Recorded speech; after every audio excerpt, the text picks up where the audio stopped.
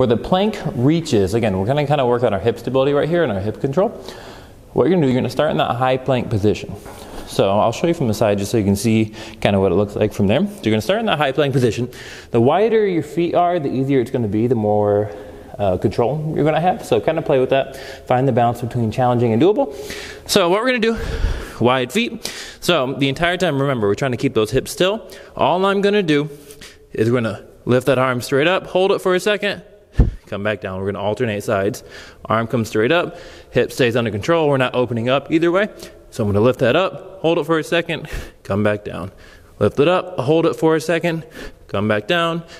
Lift it up, hold it for a second, come back down for the allotted amount of reps.